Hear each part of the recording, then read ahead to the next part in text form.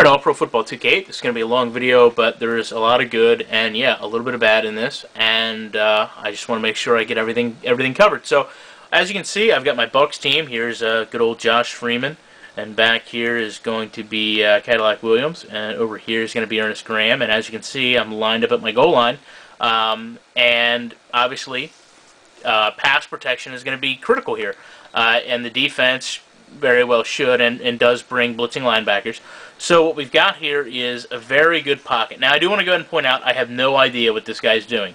He has no one to block, and he helps, you know, stay in the pocket formation, which is good, but he kind of runs himself out of the play and allows this linebacker to just like walk through, which isn't cool and isn't really good. So what you've got here is both my halfback and my fullback staying to block, and I understand that some people are probably going to say, well, why wouldn't they come over and help these linemen that are about to lose their assignment? Well, I really wouldn't want them to do that, and realistically they shouldn't either, because I'm obviously not going to stand in my own end zone and wait to get sacked for a safety. I'm going to move up, and there is room to move up in the pocket as long as these two linebackers are taken care of.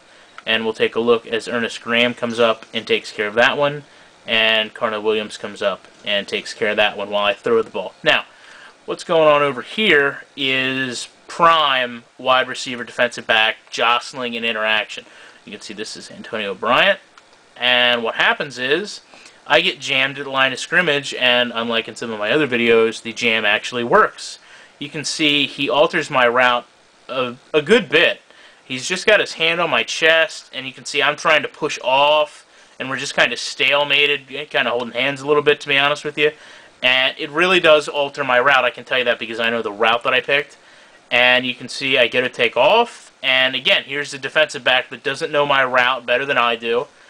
I kind of stutter my feet down. He goes to plant a little later. And yeah, there's a little bit of sliding, but I actually think he actually slips more than anything else, given how awkward his body positioning gets here. And you can see my wide receiver makes a great adjustment to catch this ball. And we'll go ahead and highlight that there's not much motion shifting here in catching this ball. Let me see if I can get on the ball. There's not a lot of motion shift by either the player or the ball for this catch to happen. You see there it comes up across the middle, and it goes into his hands, and now you're going to see a great example of a double hit tackle. Let me see if I can't get off that and show you a little bit better angle than that. Now you see that the safety is moving forward toward me, and the cornerback that I just beat obviously has position. These guys are going to come in at about the same angle. I'm still trying to get my balance, get turned around. I don't have full access to all my speed and agility at this point. And you can see I come in and I get hit from the side. And you can see again here, there's no real... I'm already falling that way, to be honest with you. There's no real morphing or shifting for this tackle to take place. Now, because the cornerback's kind of equally out of position, I'm allowed to try to run through this, but the safety comes in, and he's not going to have any of that. And he puts his shoulder into my chest and knocks me and the cornerback down. So we're going to go ahead and play this just at speed from this wide receiver. Do a few angles here since it's kind of a short video, shorter than I expected at this point.